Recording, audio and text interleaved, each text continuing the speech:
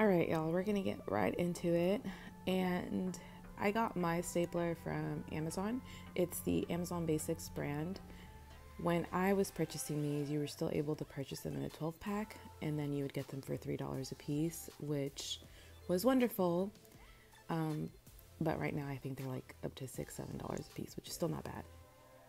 The first thing we're gonna do here to take this apart is to try to get that spring down there. And you do that by slightly pushing that piece of the stapler back, and this long piece that goes where the staples go just detaches itself. What I like to do is to put the spring and the staples back in the box, as well as that stapler piece that we're not going to use. You just take this off its hinges, if you will, and you do that. You're going to feel like you're breaking it, but you're not breaking it. So once you get one side, the other side will just clip off very easily. And then I just put everything in the box and tuck it away for later. What we're going to do now is sand the stapler. We're doing this because I am using spray paint, so I want my spray paint to have something to grip on and adhere to, just like we do with tumblers. The way I cleaned my stapler was you could just get up and go wash it on at the sink, but I just grabbed 91% alcohol, a paper towel, and I'm just wiping it clean.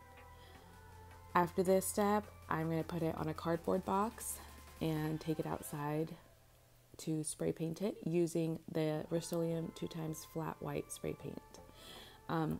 Having these little, if you have extra boxes, cutting out those boxes will really come in handy if you're doing a bulk of these at once. I am going to be using the Brea Reese Neon Alcohol inks. I got mine from Counterculture. I do have a 10% off code that you can use. We're going to be using a lot of products from them. I am affiliated with them, so you'll find those in the description of this video.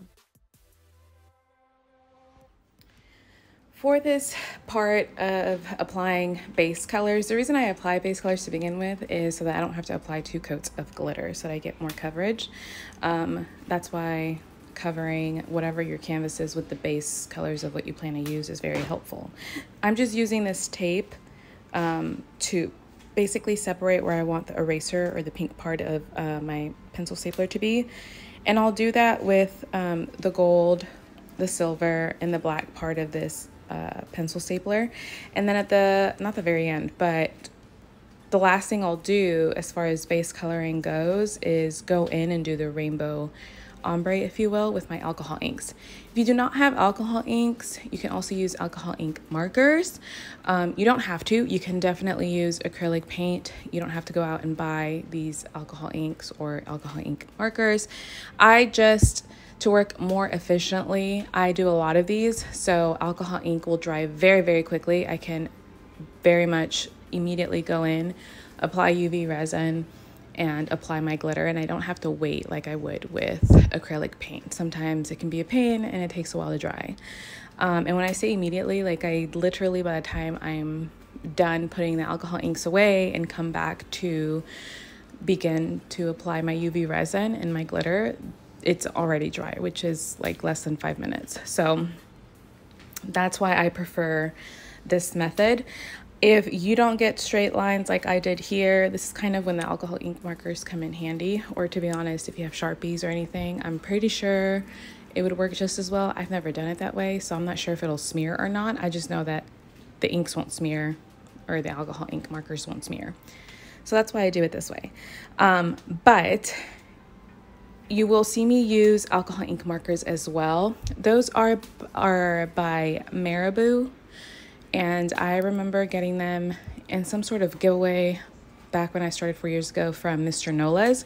I do believe they still sell them on their website. So if not, I'm sure any other alcohol ink markers will work if you were looking to get the same ones.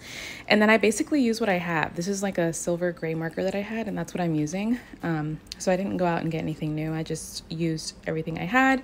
And I do try to use the most out of my materials. So this green tape here, I reuse it once it's dry for a different color. So yeah, just work with what you got, use what you have. You don't have to go out and purchase new items to do this. I will say that with the alcohol inks, a little goes a long way. I poured way too much in this little paint palette thing, plastic, whatever is underneath here. You don't need all that. A little bit goes a long way. And you do want to start off not dipping the entire brush in the alcohol ink because it'll just spread and it just makes a mess. So just dip a little bit, just the tip, and you'll be fine. When it comes to that middle rainbow ombre part that we're gonna do of this pencil stapler thing that we're doing here, I will say as far as measurement goes, because I feel like some of you may be wondering, well, how did you know how much surface area to cover in pink and how much to do in orange and how much to do in yellow? If we're talking specifics, my brush was about 1/2 inch size. So I kind of kept it that way. I tried to cover each color of the Roy G. Biv, well, not red because I replaced red with pink, with a 1/2 inch sized brush. So I could keep each color about the same size or width. And really I just used it as a guide. It's okay if the colors kind of run into each other. That'll give it more of a realistic look as far as ombre goes. And again, it's just a guide. It doesn't have to be perfect. It's okay if your glitter colors, you know, move a little bit further down than they're supposed to be. So after you've let your alcohol inks dry, what you see me doing here is taping off everything but that middle part, because I'm going to do my rainbow ombre glitter part of the stapler first. So I'm basically using this tape to help keep those clean lines. All of these, well, not all of them, the pink, orange, yellow, green, and blue glitters are from Bailee over at WhichCrafts by Bailee.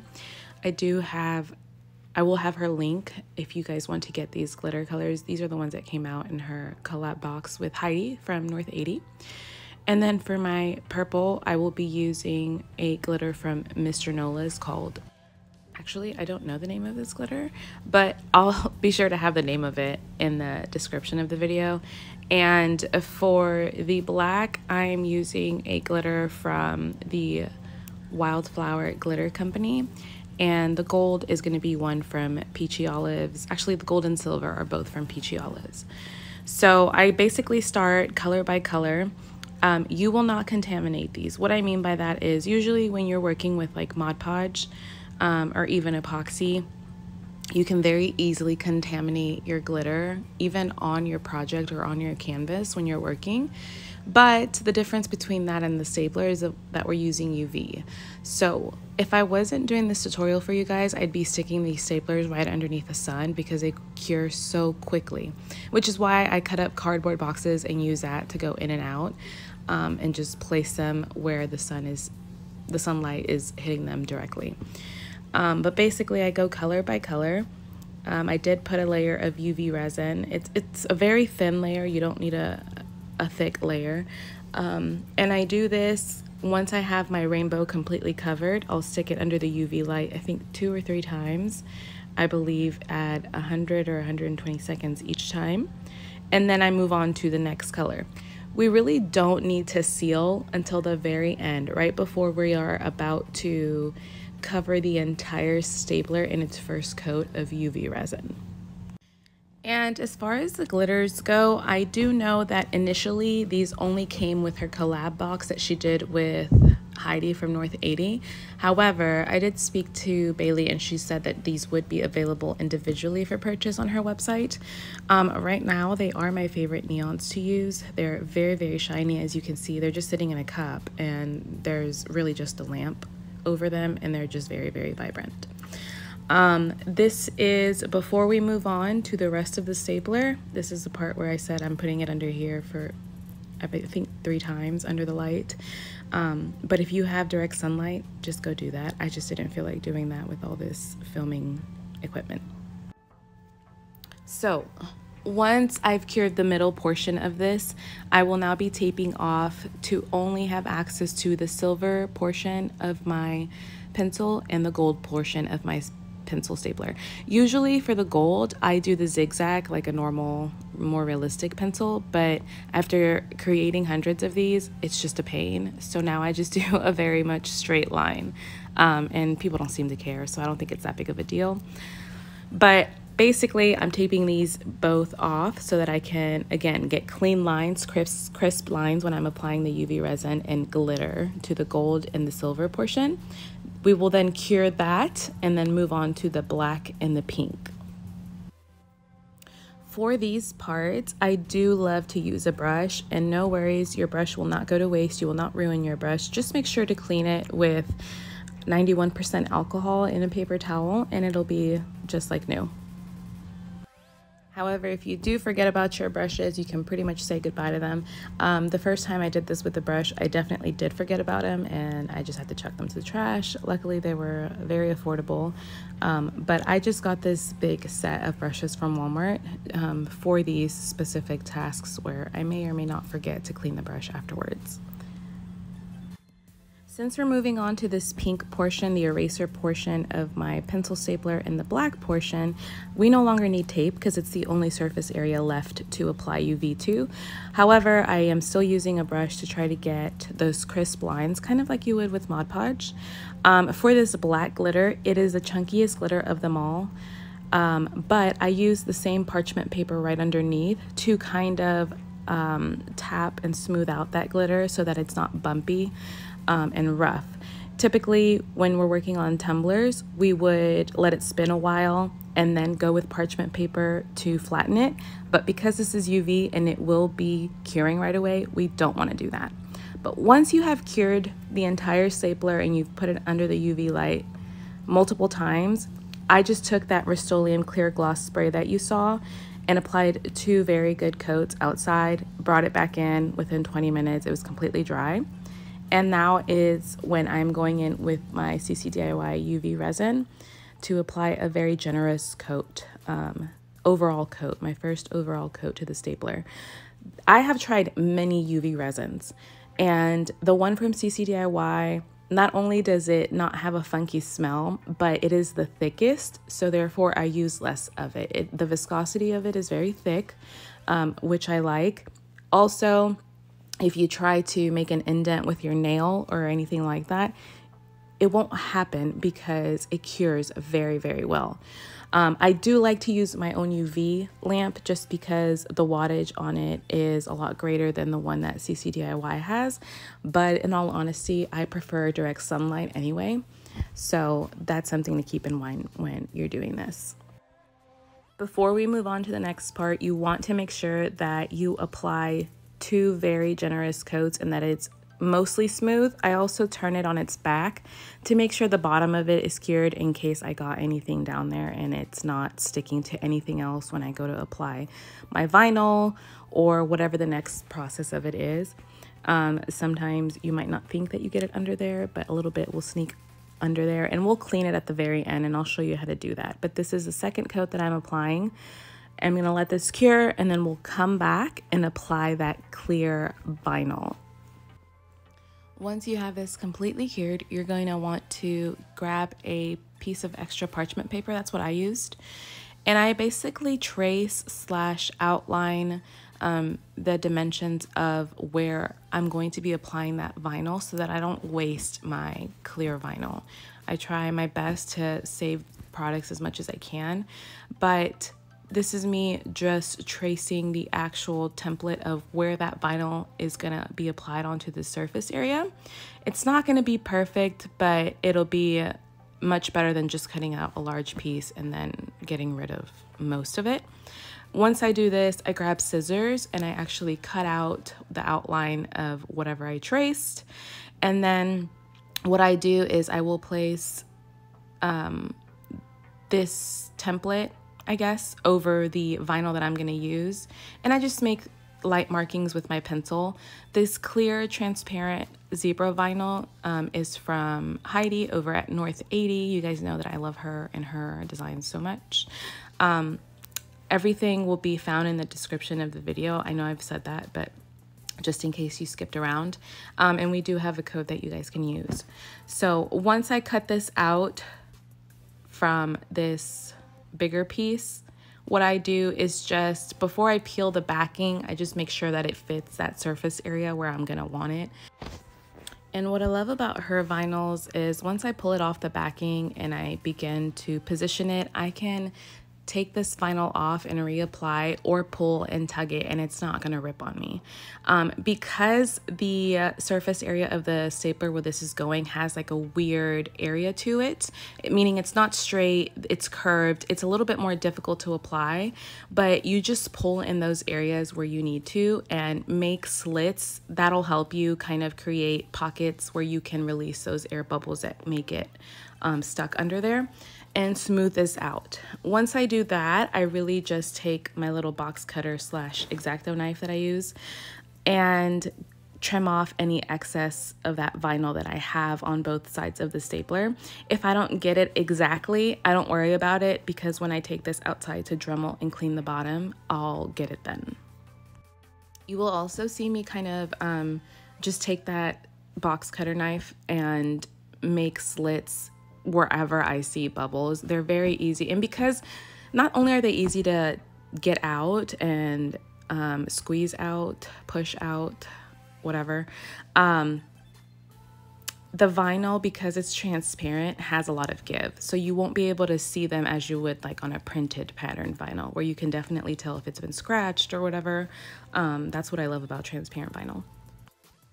Once I trim away all of the excess vinyl, including, you know, where the silver line is and where my gold is, don't forget to trim that away as well, like you see me doing here.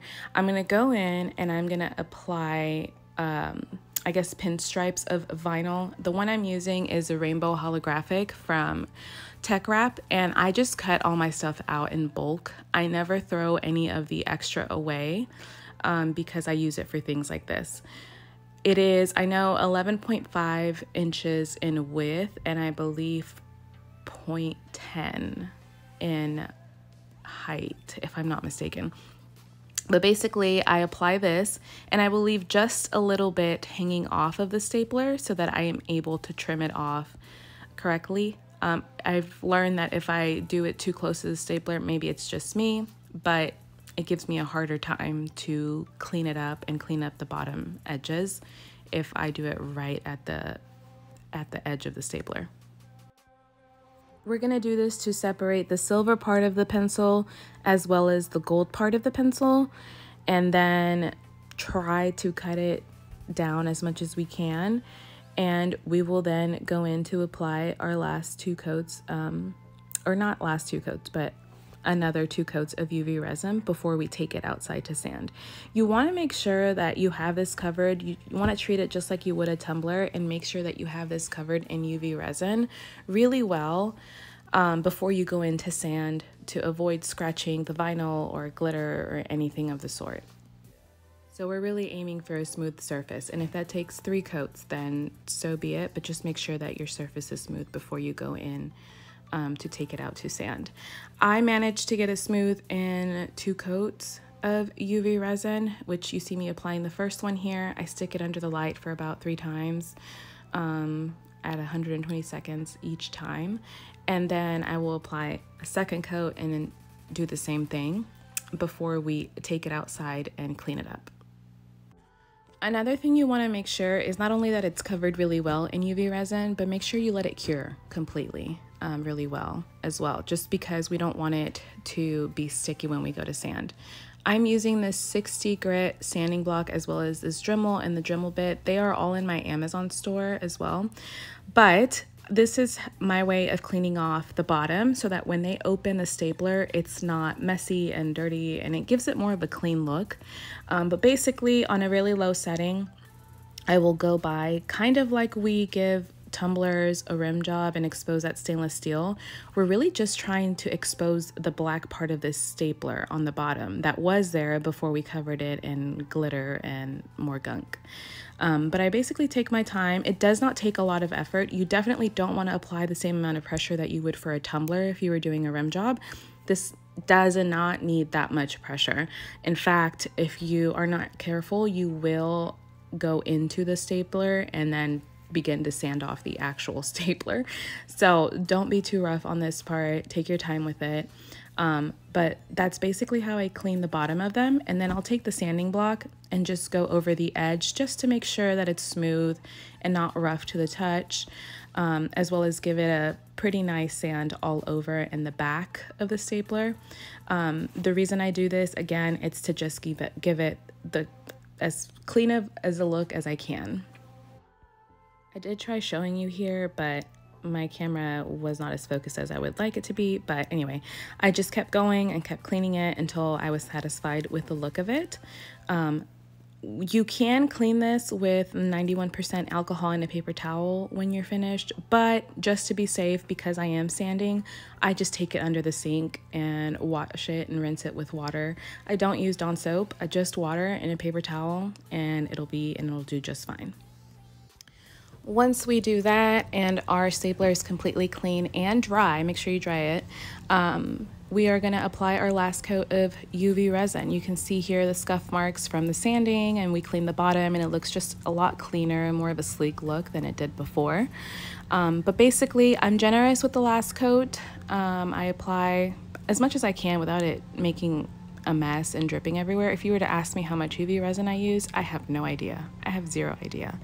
But I go in and give it this one last overall cover, generous cover, stick it under my light 3 or 4 times, and we'll then put it together and we'll have a complete stapler. Now, if you were just doing the yellow pencil, you would basically skip the middle part, and instead of glittering an ombre or a rainbow, you would just do yellow. But I wanted to show you how to do a more, I guess, intricate design. Don't forget to get the bottom, just in case it's a little sticky or whatever, just to be safe and it doesn't stick to anything. But if you're outside, just flip it over. Just make sure that the area where you're flipping it over on is clean underneath. But this is a finished look before we put it together. It's very shiny. That's another reason why I love their UV resin. But now that we're putting it together, you just grab that box where you put everything inside of, and we begin to attach all the parts together to make it look like it did before we took it apart. So those 2 little, I don't really know what to call them, hinges. It's like a bar that slides to each side. Once you clip on one end, you really just have to, I don't want to say force, but really that's what I'm doing. I kind of force it in on the other side, and it feels like you might be breaking it. I don't know how else to explain that, but you're not. It'll clip on just like you did when you took it off. I kind of mess with it to make sure it's like on an even, it's going into each hole of the stapler evenly. We put this little metal spring right where the plus or the X is, and then when you close your stapler, you want to make sure that when you push this down, just like when we took it apart, it needs to go inside the little slit. So you'll hear it click just like it did there. Well, you can't hear, but I can. And then you close it and it's ready to go. And when they open this and put staples inside, it'll be good to go. But I hope you guys enjoyed this.